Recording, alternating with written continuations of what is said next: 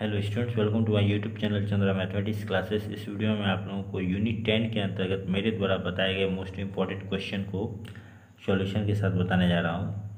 पहला क्वेश्चन है, find the eigen values and eigen vectors of the matrix A which is given as follows, is a diagonalisable, justify your answer. तो हम यहाँ सबसे पहले लिखेंगे characteristic equation of A, determinant of A minus lambda is equal to 0। ठीक है, तो ए minus lambda ई हमें इस मैट्रिक्स के रूप में प्राप्त होता है। ठीक है, उसका डिटर्मिनेंट इज इक्वल टू 0 लेकर चलेंगे। तो अब इसे हम इस शॉर्ट ट्रिक के द्वारा एक्सपेंड कर लेंगे, lambda cube minus sum of diagonal entries of A into lambda square plus some of minus of diagonal entries of A into lambda minus determinant of A is equal to 0। अब यहाँ पर lambda cube minus sum of diagonal entries of ए क्या है, हमें 1 -1 2 ये diagonal entries है, तो इनका सम हम यहाँ ले लेंगे, फिर इंटू लैम्डा स्क्वायर, फिर प्लस अब सम of minus of diagonal entries of ए, तो हमें क्या मिलता है -2 2 0, इन तीनों का सम ले लेंगे, into lambda minus determinant of ए हमें क्या प्राप्त होता है 0 इज इक्वल टू 0। तो अब इसे यहाँ पर हमें क्या प्राप्त होता है, lambda cube minus 2 lambda square plus 0 into lambda is equal to 0। तो lambda cube minus 2 lambda square is equal to 0, इसलिए lambda square into lambda minus 2 is equal to 0। Lambda square common निकाल लेंगे तो इससे हमें लैम्डा का मान 0 0 2 मिलता है, यानी कि दो इक्वल आइगन वैल्यू मिलते हैं और एक डिस्टिंक्ट। ठीक है ना, तो यहाँ पर हम क्या देख रहे हैं कि 3 डिस्टिंक्ट हमें आइगन वैल्यू प्राप्त नहीं हो रहे हैं। ठीक है, 2 इक्वल हैं और एक अलग है। अब इसके बाद हम क्या करते हैं, eigen vector corresponding to lambda is equal to 0, एक बार 0 के कॉरस्पॉन्डिंग और एक बार 2 के कॉरस्पॉन्डिंग आइगन वेक्टर फाइंड कर लेते हैं। अगर इनके द्वारा हमें 3 आइगन वेक्टर, ठीक है, लीनियरली इंडिपेंडेंट आइगन वेक्टर प्राप्त हो जाते हैं 3, तब तो हम कहेंगे कि ये जो है डायगोनलाइजेबल है, नहीं तो नहीं है। ठीक है, चूँकि हमें आइगन वेक्टर भी फाइंड करना है, इसलिए हम आइगन वेक्टर भी फाइंड करते चलेंगे और उसी की सहायता से फिर यह बता सकेंगे कि दिया गया मैट्रिक्स डायगोनलाइजेबल है या नहीं है। तो यहाँ ए minus lambda into x is equal to 0, तो यहाँ ए माइनस लैम्डा की जगह 0 into I into x is equal to 0, तो यहाँ क्या हो जाएगा, ए एक्स ही होगा। ठीक है, इज इक्वल टू 0, क्योंकि 0 को आइडेंटिटी मैट्रिक्स से मल्टीप्लाई करेंगे तो 0 मैट्रिक्स होगा। ठीक है, ए में 0 मैट्रिक्स को माइनस करेंगे तो ए होगा, तो ए एक्स इज इक्वल टू 0। तो अब यहाँ ए एक्स इज इक्वल टू 0, तो अब यहाँ पर हमें क्या, हम इसे रो रिड्यूस्ड एशेलॉन फॉर्म में ले आएंगे। ठीक है, तो रो रिड्यूस्ड एशेलॉन फॉर्म में लाने के बाद हमें इससे हम यहाँ निकाल लेते हैं, क्या हो जाता है, x plus Y is equal to 0। ठीक है, तो x is equal to minus Y. अब यहाँ पर जब हमें x is equal to minus Y मिला तो हम क्या करेंगे, मान लेंगे late y is equal to 1 and z is equal to 0 then eigen vector x Y Z is equal to में क्या हो जाएगा, x की जगह -1, क्योंकि x is equal to minus Y और y का मान 1 लेंगे तो x is equal to -1, y is equal to 1 और z इज इक्वल टू 0। ठीक है, अब eigen vector corresponding to lambda is equal to 2, तो फिर a minus lambda into x is equal to 0। इस इक्वेशन की सहायता से हम आइगन वेक्टर फाइंड कर लेंगे। तो a माइनस लैम्डा का वैल्यू 2 है, तो a minus 2i into x is equal to 0। तो अब a माइनस 2i हमें इस मैट्रिक्स के रूप में प्राप्त होता है into x is equal to 0। अब फिर हम क्या करेंगे, इसे रो रिड्यूस्ड एशेलॉन फॉर्म में ले आएंगे। ठीक है, इन रो ऑपरेशन की सहायता से। ठीक है, इस तरह से यहाँ पर, इसके बाद अब यहाँ पर हमें क्या मिलता है result, minus x is equal to 0 और Y is equal to 0।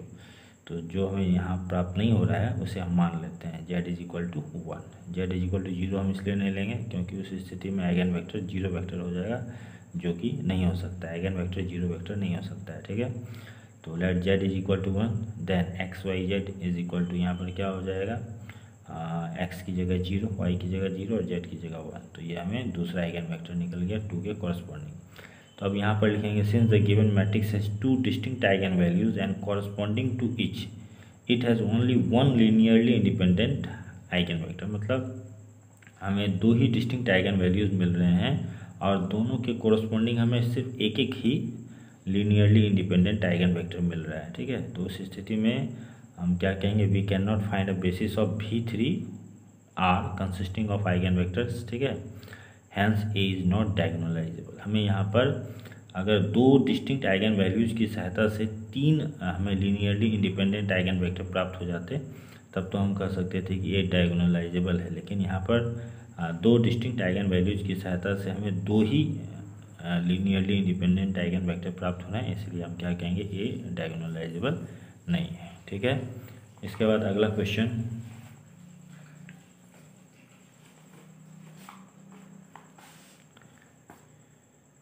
डायगोनलाइज the matrix A which is given as follows. इसके बाद यहाँ पर हम क्या करते हैं, सबसे पहले कैरेक्टरिस्टिक इक्वेशन ऑफ ए। ठीक है, यहाँ पर हमें determinant of A minus lambda is equal to 0, तो ए माइनस लैम्डा हमें इस रूप में प्राप्त होता है। ठीक है, इस मैट्रिक्स के रूप में। अब इसका डिटर्मिनेंट इज इक्वल टू 0 लेकर चलेंगे, फिर इस शॉर्ट ट्रिक की सहायता से हम इसे एक्सपेंड कर लेंगे। ठीक है, तो एक्सपेंड करने पर हमें क्या मिलता है, लैम्डा का वैल्यू 3, 5, -3 मिलता है, यानी कि ये आइगन वैल्यूज़ हो गया। ठीक है, अब हम देख रहे हैं कि चूँकि ये तीनों ही आइगन वैल्यू क्या है, डिस्टिंक्ट है, तो इसका मतलब है कि यह मैट्रिक्स डायगोनलाइजेबल है। ठीक है, यानी कि हमें प्रत्येक आइगन वैल्यू के कॉरस्पॉन्डिंग हमें डिस्टिंक्ट लीनियरली इंडिपेंडेंट, ठीक है, आइगन वेक्टर प्राप्त होंगे। तो अब यहाँ पर हम प्रत्येक के कॉरस्पॉन्डिंग आइगन वेक्टर निकाल लेते हैं। Eigen vector corresponding to lambda is equal to 3, तो ए minus lambda into x is equal to 0, तो ए माइनस 3i, लैम्डा की जगह 3i, x is equal to 0, तो ए माइनस 3i इस मैट्रिक्स के रूप में प्राप्त होगा। फिर x Y Z is equal to 0। ठीक है, अब क्या करेंगे, इसे हम रो रिड्यूस्ड एशेलॉन फॉर्म में ले आएंगे। ठीक है, एलिमेंट्री रो ऑपरेशन की सहायता से इस तरह से अप्लाइंग R1 बाई -2। ठीक है, तो हमें यहाँ पर इस तरह से मैट्रिक्स प्राप्त होता है। फिर हम यहाँ पर अप्लाइंग R2 -2 R1 और R3 -2 R1, तो हमें यह मैट्रिक्स प्राप्त होता है। ठीक है, जब तक हमें यह रो रिड्यूस्ड एशेलॉन फॉर्म में नहीं आ जाए तब तक हमें एलिमेंट्री रो ऑपरेशन करना पड़ेगा। ठीक है, तो फिर यहाँ अप्लाइंग R2 बाई -6 इस रूप में हमें प्राप्त होता है। फिर अप्लाइंग R2 -1 इंटू R2, मतलब R2 को -1 से मल्टीप्लाई करते हैं, तो इस तरह से मैट्रिक्स प्राप्त होता है। ठीक है, अब देखते हैं कि रो रिड्यूस्ड एशेलॉन फॉर्म में आ चुका है। तो अब यहाँ पर रिजल्ट मिलता है x minus Y is equal to 0, Z is equal to 0, तो इससे x is equal to Y. अब यहाँ y का मान अगर हम 1 लेते हैं तो x का मान क्या प्राप्त होगा, 1 ही प्राप्त होगा। और इस तरह से आइगन वेक्टर हमें क्या मिलेगा, x y की जगह 1 1 और z की जगह 0। ठीक है, उसके बाद हम आते हैं eigen vector corresponding to lambda is equal to 5। ठीक है, तो a minus lambda into x is equal to 0, तो a minus 5i into x is equal to 0, तो a माइनस 5i इस मैट्रिक्स के रूप में प्राप्त होता है। ठीक है, x Y Z is equal to 0। अब यहाँ पर हम इसे भी रो रिड्यूस्ड एशेलॉन फॉर्म में ले आएंगे। तो अब इन एलिमेंट्री रो ऑपरेशन की सहायता से हम, ठीक है, इसे रो रिड्यूस्ड एशेलॉन फॉर्म में ले आएंगे। पहले यहाँ R1 प्लस R2, फिर R2 माइनस R3, हमें इस रूप में मैट्रिक्स प्राप्त होता है। फिर जाकर R1 को -2 से डिवाइड करते हैं तो इस रूप में मैट्रिक्स प्राप्त होता है। फिर R3 में R1 का दोगुना को माइनस करते हैं तो हमें इस रूप में मैट्रिक्स प्राप्त होता है। फिर R3 में R2 का दोगुना को माइनस करते हैं तो इस रूप में मैट्रिक्स प्राप्त होता है। फिर हम यहाँ पर R2 को -2 से डिवाइड करते हैं। ठीक है, तो इस रूप में मैट्रिक्स प्राप्त होता है। फिर हम यहाँ R1 में R2 को माइनस करते हैं तो यह मैट्रिक्स प्राप्त होता है। और यह क्या हो गया, हमें रो रिड्यूस्ड एशेलॉन फॉर्म में आ चुका है। ठीक है, अब इसकी सहायता से हमें क्या मिलता है, x plus Z is equal to 0, Y plus 2z is equal to 0, तो x is equal to -z, Y is equal to -2z, तो late z is equal to 1, then x is equal to -1, Y is equal to -2। ठीक है, सो x Y Z is equal to -1 -2, z is equal to 1। ठीक है, -1 -2 1। अब eigen vector corresponding to lambda is equal to -3, तो a minus lambda i into x is equal to 0, तो यहाँ पर lambda की जगह -3 पुट करेंगे तो a plus 3i into x is equal to 0, तो a प्लस 3i हमें इस रूप में प्राप्त होगा, x इज इक्वल टू 0। अब यहाँ पर भी रो रिड्यूस्ड एशेलॉन फॉर्म में इसे कन्वर्ट करेंगे एलिमेंट्री रो ऑपरेशंस की सहायता से। तो यहाँ पर R1 माइनस R2 और R2 माइनस R3 हमें इस रूप में मैट्रिक्स प्राप्त होता है। फिर इसमें R3 माइनस R1 करने पर हमें यह मैट्रिक्स प्राप्त होता है। फिर हम यहाँ पर R1 को 2 से डिवाइड करते हैं और R2 को 6 से डिवाइड करते हैं तो यह मैट्रिक्स प्राप्त होता है। फिर R1 में R2 को ऐड करते हैं तो हमें यह मैट्रिक्स प्राप्त होता है। ठीक है, अब यह रो रिड्यूस्ड एशेलॉन फॉर्म में आ चुका है। ठीक है, तो अब यहाँ पर हम क्या रिजल्ट निकालते हैं, x plus Z is equal to 0, Y minus 2z is equal to 0, तो x is equal to -z, Y is equal to 2z। अब late z is equal to 1, then x is equal to -1, Y is equal to 2, so x Y Z is equal to -1 2 1। ठीक है, अब इसके बाद जब हमें तीनों eigen vector मिल गया, ठीक है, तो हम यहाँ पी मैट्रिक्स फाइंड कर लेते हैं, ठीक है। ये पहले आइगन वेक्टर को यहाँ लिखेंगे, ये दूसरा कॉलम में दूसरे आइगन वेक्टर और तीसरे में तीसरे आइगन वेक्टर को लिखेंगे तीसरे कॉलम में, ठीक है। अब यहाँ पर हम एडजॉइंट ऑफ पी निकाल लेते हैं, ठीक है। एडजॉइंट ऑफ पी निकालने के लिए हम यहाँ पर प्रत्येक एंट्री का कोफैक्टर निकालना होगा, ठीक है। तो इस तरह से कोफैक्टर निकालने के बाद हम एडजॉइंट ऑफ पी इजीली निकाल सकते हैं, ठीक है। अच्छा, इसके बाद हम फिर क्या कर लेंगे, डिटर्मिनेंट ऑफ पी निकाल लेंगे। अब यहाँ पर हम पी इन्वर्स निकाल लेंगे। पी इन्वर्स कैसे निकालेंगे, तो adjoint of P by determinant of P, ठीक है। तो हमें इस रूप में प्राप्त होता है पी इन्वर्स।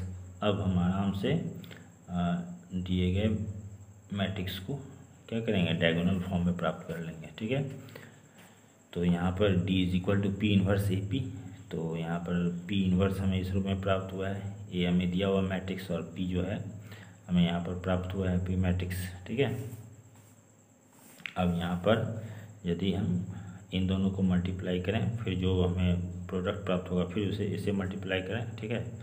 और फिर उसके प्रत्येक एंट्री को 1/-4 से या -4 से डिवाइड करें, तो हमें यह डायगोनल मैट्रिक्स प्राप्त होता है, जिसमें कि डायगोनल एंट्रीज जो हैं क्या है, आइगन वैल्यूज़ हैं। और यही क्या हो गया, दिए गए मैट्रिक्स का डायगोनलाइजेशन हो गया। Okay students, thanks for watching.